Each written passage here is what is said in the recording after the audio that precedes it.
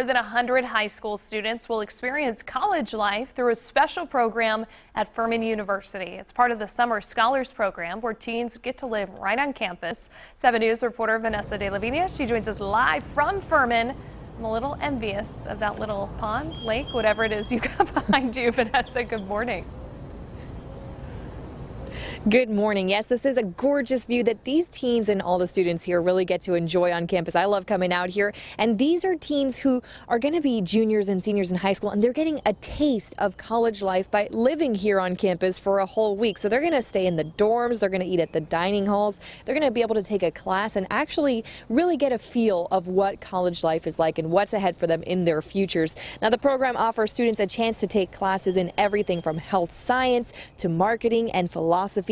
Students will also get to spend time socializing on campus and around Greenville. And for many of these students, this is going to be their first time on a college campus. So Furman officials say this could be a big help in helping teens decide where they want to go for college.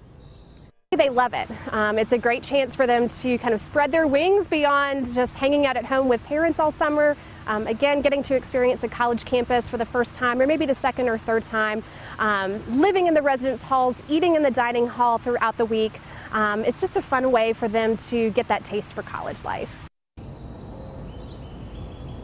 And the first week of the program kicks off today. Now, unfortunately, this year's program is full, but if you're interested in signing your teens up for next year, we have all that info for you on our website. You just have to fill out an application, and they've got to send in their transcripts and apply for the program. Live in Greenville, Vanessa De La Vinia, 7 News.